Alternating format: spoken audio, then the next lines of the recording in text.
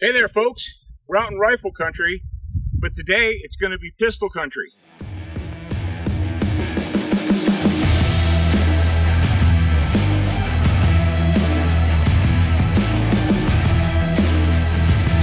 Going back to my roots, all the way back to 1986, when I took my very first professional firearms training class. Yes, indeed.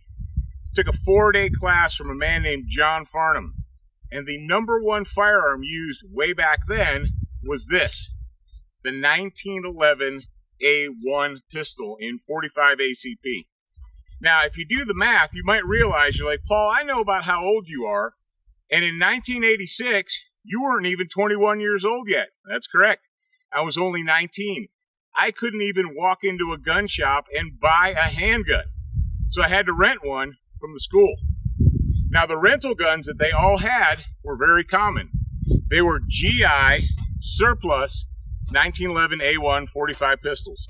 That's right, GI Joe sights, GI safeties, GI beaver tails, and 7-round magazines. Because 1986 was before the widespread adoption of the 8-round magazine. That's right, we used 7-round GI mags. Now, over a period of about 4 days, we went through roughly around 1,000 plus rounds of ammunition. And yes, by the 3rd day, I had athletic tape. We all did. Had athletic tape wrapped around our thumbs, had athletic tape wrapped in the webs, and so on and so forth. But by the time I left that school, I had supreme confidence in my skills and abilities. So today, I'm just going to spend some time out here in the beautiful, wide open country of Wyoming. I'm going to get back to my roots and use this pistol right here from Inland Manufacturing. This is a GI M1911A1 .45 ACP.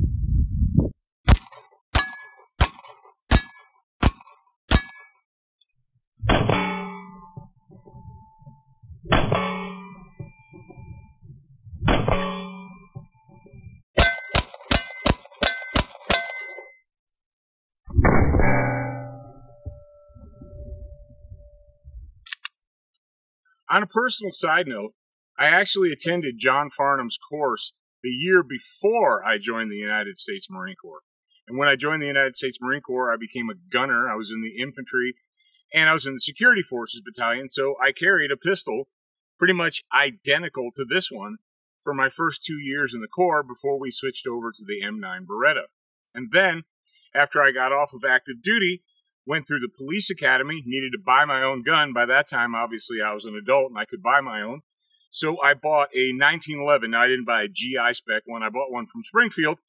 But I bought a 1911. I took it through the police academy, and I carried it for about 10 years before I replaced it with a Glock. So there is a special place in my heart, even if I don't carry a 1911 every day now, there is a special place in my heart for the good old GI Joe M1911.